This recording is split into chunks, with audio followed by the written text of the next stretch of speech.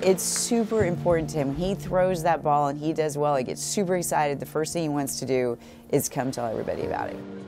Watching him get to be a part of that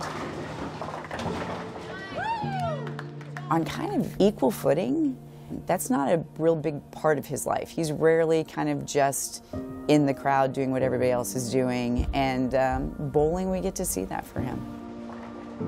When Northwest senior Elijah Henderson was born, there were no guarantees of what kind of life he'd live. Diagnosed with mosaic trisomy 18, an extremely rare and potentially fatal chromosome disorder. But over the last 12 years in Blue Valley, Elijah has done more than just live, finding opportunity, acceptance, and a place to call home. I like to be here because I have lots of friends in Blue Valley Northwest. I get to see my mom after school sometimes, and how to treat others, and I just want to be a great friend. I appreciate that his support group is not only us. Fortunately, around here, the differences he has doesn't stop people from getting to know him.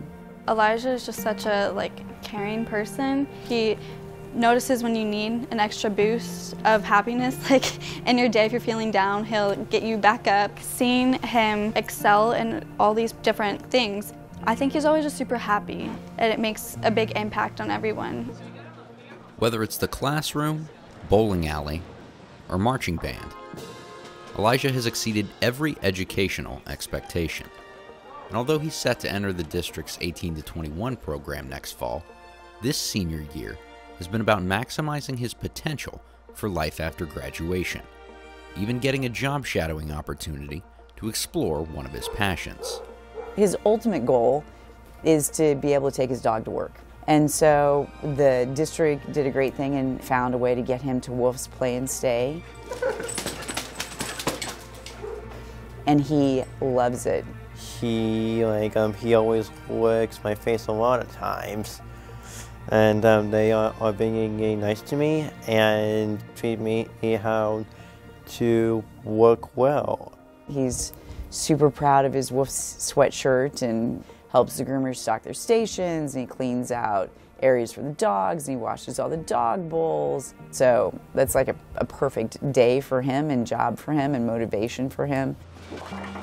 And while Elijah's successes are all his own, there's no doubt that the community surrounding him has had an impact on the way he's grown.